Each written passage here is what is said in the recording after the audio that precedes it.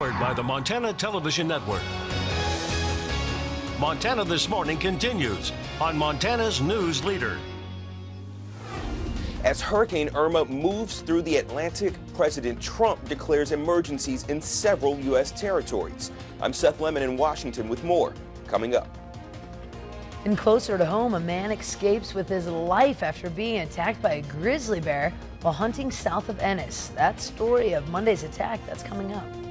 6:30 on this Wednesday. Chet Lehman, Missy O'Malley with you. Matt has our forecast. Again, our top story, the most powerful Atlantic storm in recorded history started lashing parts of the Caribbean as it makes its way towards Florida. Irma has sustained winds as high as 185 miles an hour. CBS's Seth Lemon is in Washington with our latest. This is video from the eye of Irma, the most powerful Atlantic Ocean hurricane in recorded history. The storm has officially made landfall as it churns through the Caribbean, heading towards Florida. After everything that happened in Houston, I think everyone is really paying more attention probably than they have in the past. Topping the scale as a powerful Category 5 storm, winds have reached 185 miles per hour. Officials in the Bahamas issued its largest hurricane evacuation ever.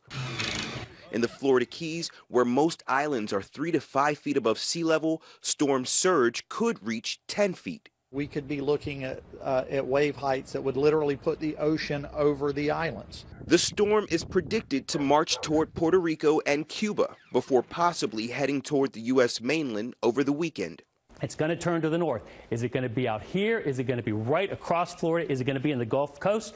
Too early to tell. President Trump has already declared emergencies in Florida, Puerto Rico, and the U.S. Virgin Islands. Normally, it's a wait-and-see deal, but I'll be honest with you. This track of this particular hurricane could be so devastating that we're getting an early jump on it. Despite the pressing need for resources after Harvey, Florida's governor insists FEMA is prepared and ready to help in case this powerful storm takes a toll. Seth Lemon for CBS News, Washington. Now, what could make a bad situation even worse? A tropical storm just formed behind Irma. The National Hurricane Center says that system is called Jose. It could become a hurricane by tonight. Pretty amazing stuff. Yeah. Now, this is the strongest storm in the Atlantic Basin, at least recently, so we'll be watching this. The current track, we were seeing signs of this basically moving in right at the tip of Florida, so as a Category 4 storm. What's interesting about this, really the most powerful part of that storm into the eastern side of Florida. For us, air quality has been an issue, continues to be so. Moderate for air quality in Bozeman, unhealthy for sensitive groups in Butte. Temperatures actually very comfortable and cool for the early morning. Still a lot of smoke in our sky, and that's not going to change. Temperatures into the mid to upper 80s as you head into the afternoon today, both east and west of the divide. We'll talk more about what you can expect, including our rain chances in the upcoming days. That's coming up in just a few minutes. Thanks, Matt. 6:33. Tropical storms and hurricanes in the Atlantic. Back here at home, wildfires continue to rage across the Treasure State. Lincoln County Sheriff's Office confirms 10 homes and 30 outbuildings destroyed in the Caribou Fire burning near Eureka. That's still an unofficial number, by the way. Authorities are still trying to assess the complete damage. That blaze grew 2,000 acres Monday night alone, bringing the total fire size to a little more than 19,000 acres. Fire has been burning just since August 11th, but there was a major expansion of the fire late last week as it traveled further east toward a number of structures in the West Kootenai area. Tuesday's growth on the west side of the fire prompted the Lincoln County Sheriff's Office to put the Basin Creek area under pre-evacuation orders. Mandatory evacuations are still in place for any residents north of Tule Lake in the West Kootenai area, and pre-evacuation still in place for those south of Tule Lake. That fire, the #1 priority in the nation. Incident Commander Bob Hauback says more resources are coming in, but firefighters are still in need. We expect to have another hotshot crew in here over the next few days. We're seeing some Type 6 and Type 4 engines coming in, and I believe we got to fill on one of the helicopters. But we still have outstanding resource needs, and we're hoping they come in every day.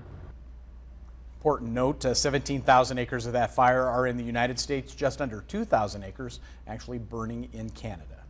An enormous growth took place on the Rice Ridge fire over the weekend northeast of Seeley Lake. The Rice Ridge and Reef Fire grew together towards the north in the Bob Marshall Wilderness.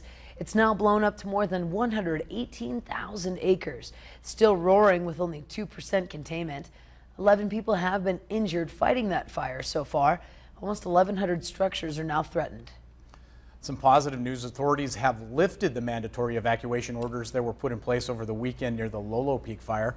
Ravalli County Sheriff's Office tells MTN News those evacuation orders have been downgraded to an evacuation warning.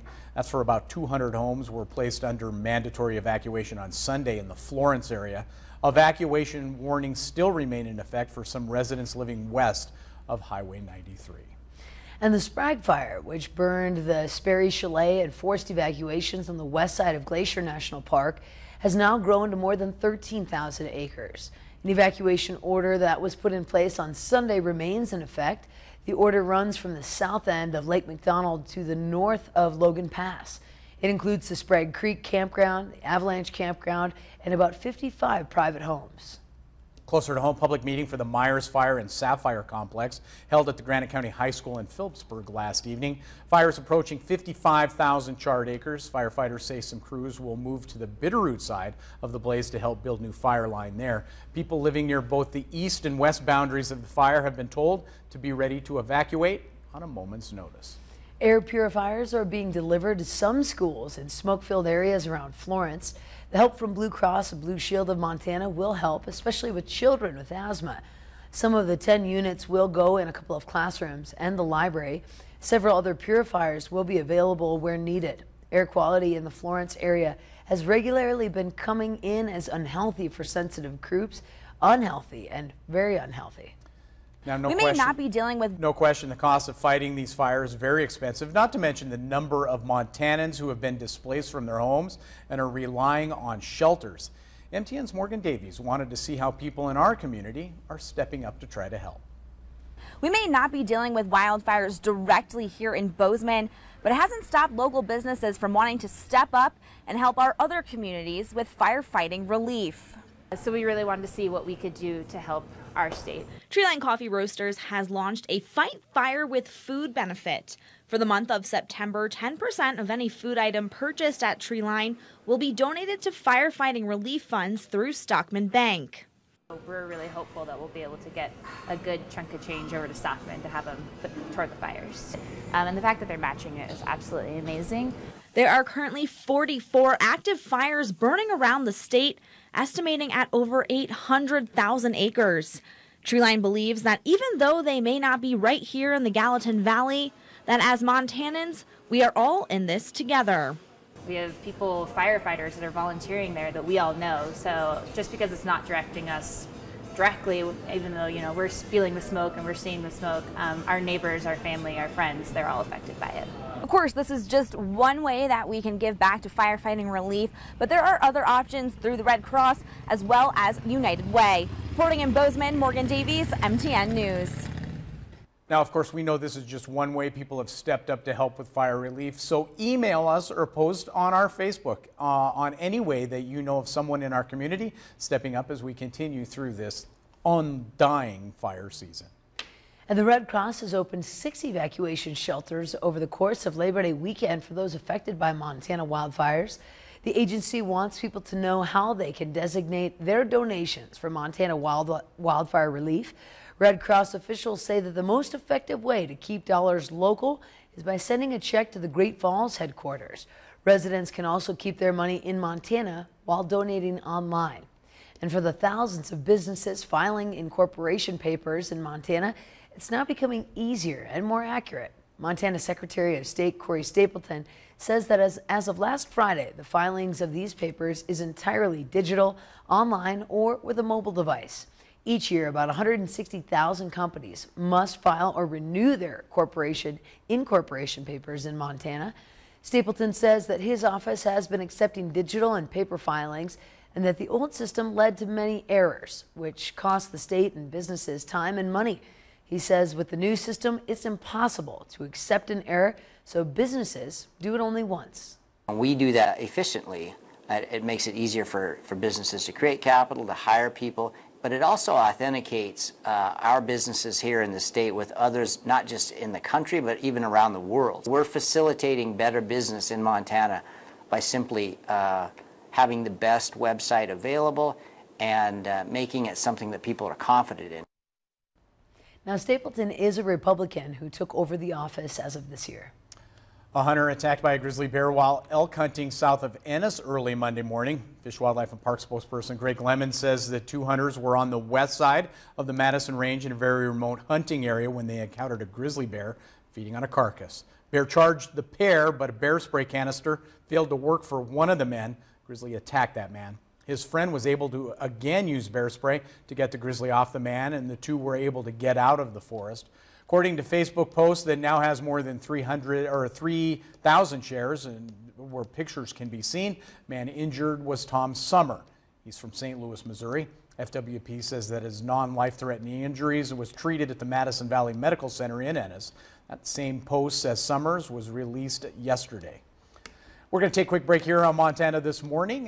When we come back, here's a preview of what's coming up on Montana. The ratings are in for the safest small pickup trucks. I'm Meg Oliver with the latest report card coming up.